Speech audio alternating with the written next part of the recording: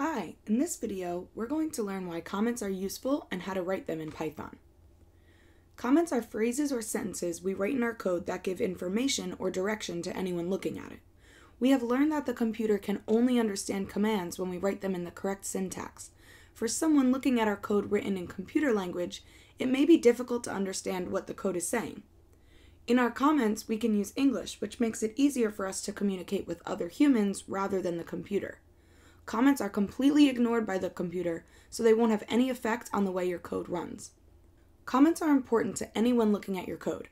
They can help you specifically by keeping track of the decisions you're making while trying to solve the challenge.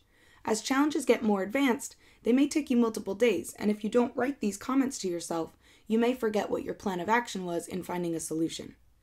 Comments are also a way to help others by describing what your code does and how. If you used a loop in your code, you may want to write what that loop is completing and why in a comment. Leaving remarks throughout your code makes it easier for others to alter or add to your code in the future. It may seem unnecessary while your challenges start pretty short and straightforward, but it is a good habit to create now, for the challenges you face will only get more complicated. It is also much easier for your teacher to help you find a solution if you get stuck, if you have included comments in your code.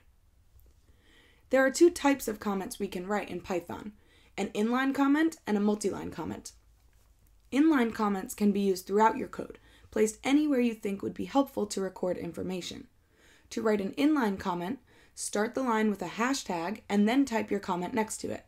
All the text in the comment should turn green. This is the computer's way of letting you know it recognizes your comment and will not perform anything written here.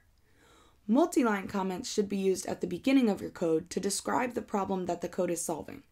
To write a multi-line comment, we type 3 quotation marks in a row and then start our comment on the next line. All the text underneath these marks will turn blue to indicate that the computer recognizes you are writing a multi-line comment. Underneath the last line of your comment, type 3 more quotation marks to end the comment and tell the computer that it should read the commands beneath this line.